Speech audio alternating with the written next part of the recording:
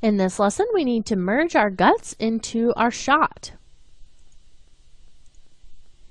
Okay, so let's go ahead and clear out our properties bin. And what I want to do is to add a merge node. So we'll just hover over the empty area and hit the M key. Now, the way that we need to set this up is our B pipe going into this transform for our clean plate. So we'll go ahead and plug that in. And then instead of the background coming through this transform, we'll hook it into this merge, just like this. Okay, and you can kind of fix those a little bit to get that into place better. And then I'm going to plug the A pipe into our guts. So you should be able to see the guts, but they're going to look a little bit odd.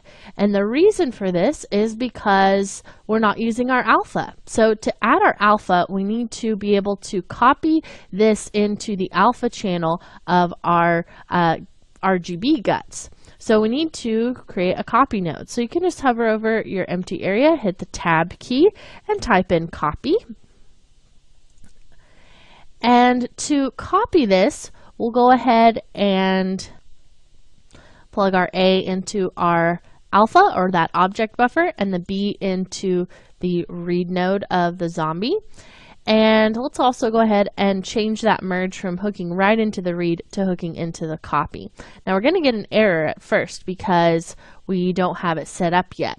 And all you have to do is say, this is going to be the A column and this is the B column.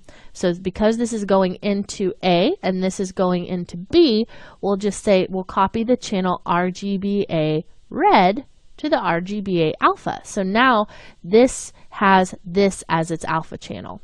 Okay, so we can just kind of set that up so it's feeding in there properly. And I'll go ahead and add a dot node to kind of make that a little straighter. So I'll hold Control and we'll just place that there.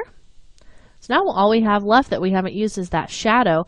And this is looking pretty good. So it looks a little dark. We can go in and maybe change that. But let's just see what it looks like if we just go ahead and hit play at this point. Pretty good.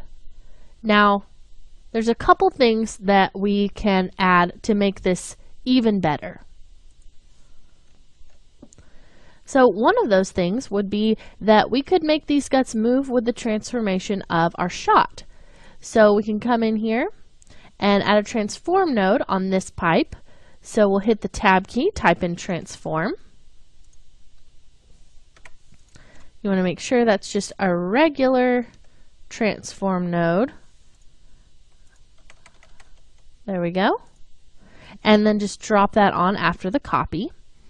And with you being on frame 1, we'll come in here and clear out some of this. Let's go over to our tracker again. And we'll just do the same translation we've done before by control clicking from the translate of the tracker to the translate of the transform.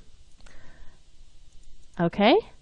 So now that's going to move a little bit more closely with what we actually have happening with our zombie. Now, let's say you think that this is maybe too high or not far out enough from the zombie. We can add another transform node right behind this one to kind of fix that. So we'll just hit tab again, hit enter just to drop in another transform. And then this one we can just use to move the guts around as we want them. So let's try something like that right there. We've got a little bit of that skin coming out. We can see these organs. And now it's kind of moved down a little bit too. Okay. Let's go ahead and hit play. We'll clear out our properties bin so we can see a little bit better. And that moves pretty nicely, but it also is looking like it's a little far out from our zombie. So kind of on a little bit of a later frame, if you wanted to, you could scoot that back in a little bit more, maybe down a little bit more. That looks a little more realistic to me.